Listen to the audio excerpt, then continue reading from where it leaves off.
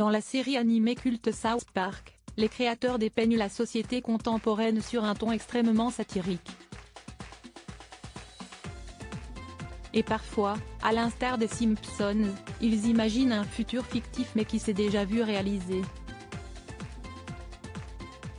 Ce mercredi 15 février, la série s'en est ouvertement pris au prince Harry et à son épouse Meghan Markle en les caricaturant. Dans cet épisode intitulé Their World Privacy Tour, les créateurs ont appuyé sur les contradictions du couple qui demande plus d'intimité depuis son retrait de la famille royale mais qui ne cesse d'en parler. À travers leur série documentaire diffusée sur Netflix sous le livre Choc du duc de Sussex, le couple livre en effet nombre de détails sur sa vie privée. South Park ne manque d'ailleurs pas de se moquer de l'ouvrage intitulé Le suppléant et rebaptisé WAG. Surtout, la série animée imagine une séparation du couple. Arrêtez de nous regarder, nous voulons notre intimité, sont les mots inscrits sur les pancartes brandies par le couple arrivant sur un plateau de télévision. Meghan Markle y est présentée comme une connasse adorant Instagram et le prince Harry un homme qui déteste les journalistes.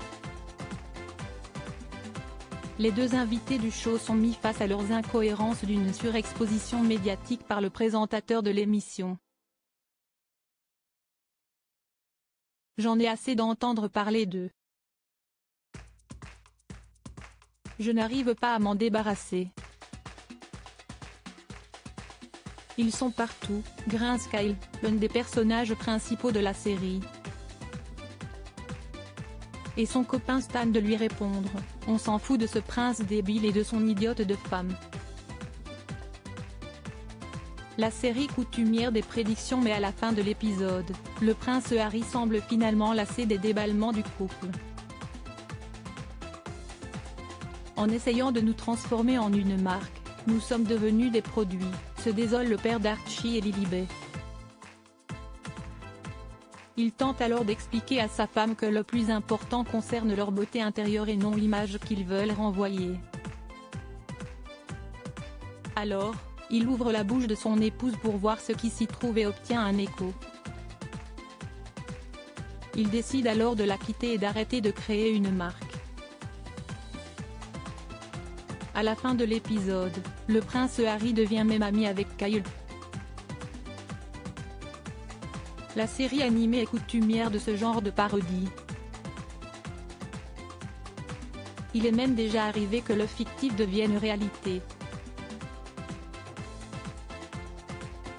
Comme ce fut le cas avec le film Brokeback Mountain, primé en 2005, avant qu'il ne soit réalisé. Mais aussi, lorsqu'une souche d'Ebola a été découverte la même semaine que l'épisode Gluten-Free Ebola. Cette fois, South Park s'en prend au mariage d'Harry et Meghan. Qu'en sera-t-il de la réalité? Article écrit en collaboration avec 6 médias.